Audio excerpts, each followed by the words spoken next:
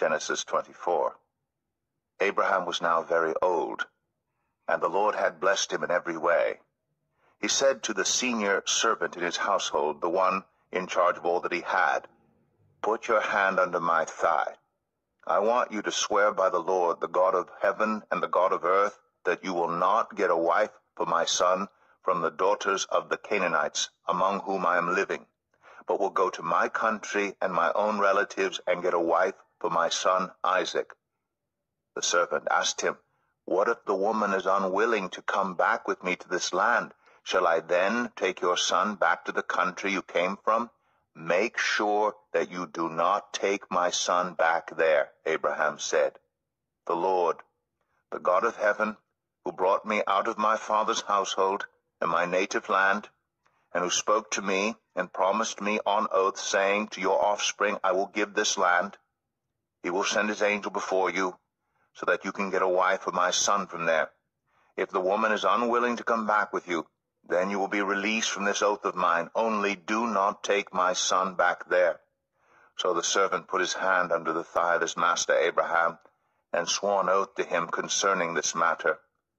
Then the servant left, taking with him 10 of his master's camels loaded with all kinds of good things from his master. He set out for Aram Naharaim, and made his way to the town of Nahor. He had the camels kneel down near the well outside the town. It was toward evening, the time the women go out to draw water. Then he prayed, "Lord, God of my master Abraham, make me successful today, and show kindness to my master Abraham. See, I am standing beside this spring, and the daughters of the townspeople are coming out to draw water. May it be that when I say to a young woman, 'Please let down your jar that I may have a drink,' and she says, 'Drink, and I'll water your camels too,' let her be the one you have chosen for your servant Isaac. By this I will know that you have shown kindness to my master." Before he had finished praying, Rebekah came out, with her jar on her shoulder. She was the daughter of Bethuel, son of Milcah, who was the wife of Abraham's brother Nahor. The woman was very beautiful, a virgin. No man had ever slept with her. She went down to the spring, filled her jar, and came up again. The servant hurried to meet her and said, "Please, give me a little water from your jar." "Drink, my lord," she said, and quickly lowered the jar to her hands and gave him a drink. After she had given him a drink, she said, "I'll draw water for your camels too, until they have had enough to drink." So she quickly emptied her jar into the trough, ran back to the well to draw more water, and drew enough for all his camels. Without saying a word, the man watched her closely to learn whether or not the Lord had made his journey successful. When the camels had finished drinking, the man took out a gold nose ring weighing a beka, and 2 gold bracelets weighing 10 shekels. Then he asked, "Whose daughter are you? Please tell me, is there room in your father's house for us to spend the night?" She answered him, "I am the daughter of Bethuel, the son that Milcah bore to Nahor." And she added, "We have plenty of straw and fodder, as well as room for you to spend the night." Then the man bowed down and worshipped the Lord, saying, "Praise be to the Lord, the God of my master Abraham, who has not abandoned his kindness and faithfulness to my master. As for me, the Lord has led me on the journey to the house of my master's relatives." The young woman ran and told her mother's household about these things. Now Rebekah had a brother named Laban, and he hurried out to the man at the spring. As soon as he had seen the nose ring and the bracelets on his sister's arms, and had heard Rebekah tell what the man said to her, he went out to the man and found him standing by the camels near the spring.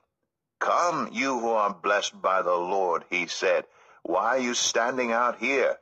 I have prepared the house and a place for the camels." So the man went to the house, and the camels were unloaded. Straw and fodder were brought for the camels, and water for him and his men to wash their feet. Then food was set before him, but he said, "I will not eat until I have told you what I have to say." "Then tell us," Laban said. So he said, "I am Abraham's servant. The Lord has blessed my master abundantly, and he has become wealthy. He has given him sheep and cattle, silver and gold, male and female servants, and camels and donkeys. My master's wife Sarah has borne him a son in her old age, and he has given him everything he owns. And my master made me swear an oath and said, You must not get a wife for my son from the daughters of the Canaanites in whose land I live, but go to my father's family and to my own clan and get a wife for my son. Then I asked my master, What if the woman will not come back with me? He replied, The Lord, before whom I have walked faithfully, will send his angel with you and make your journey a success, so that you can get a wife for my son from my own clan and from my father's family.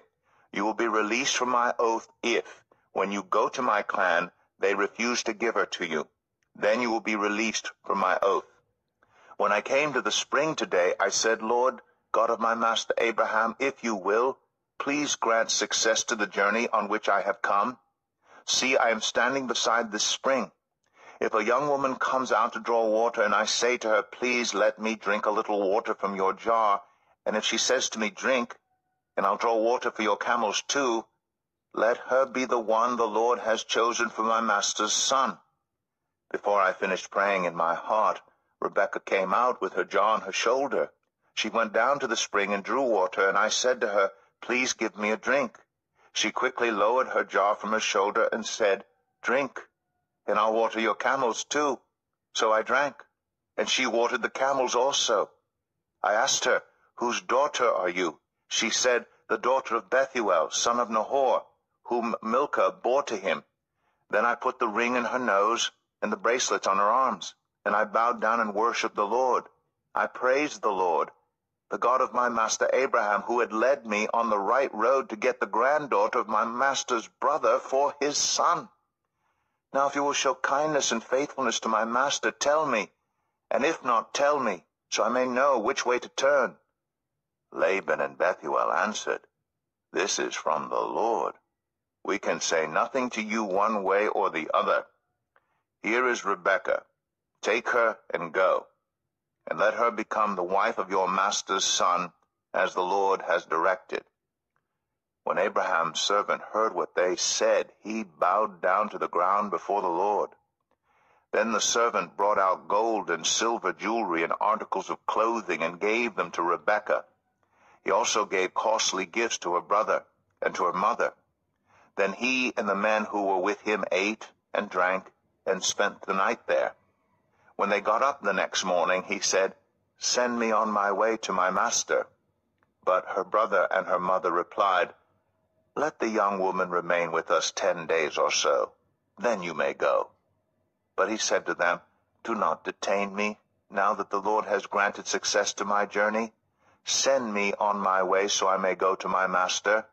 Then they said, Let's call the young woman and ask her about it. So they called Rebekah and asked her, Will you go with this man? I will go, she said. So they sent their sister Rebekah on her way, along with her nurse, and Abraham's servant, and his men. And they blessed Rebekah, and said to her, Our sister, may you increase to thousands upon thousands. May your offspring possess the cities of their enemies. Then Rebekah and her attendants got ready, and mounted the camels, and went back with the man. So the servant took Rebekah and left. Now Isaac had come from Beer-lahai-roi, for he was living in the Negev. He went out to the field one evening to meditate, and as he looked up, he saw camels approaching. Rebekah also looked up, and saw Isaac. She got down from her camel, and asked the servant, Who is that man in the field coming to meet us? He is my master, the servant answered. So she took her veil and covered herself. Then the servant told Isaac all he had done. Isaac brought her into the tent of his mother Sarah, and he married Rebekah. So she became his wife, and he loved her.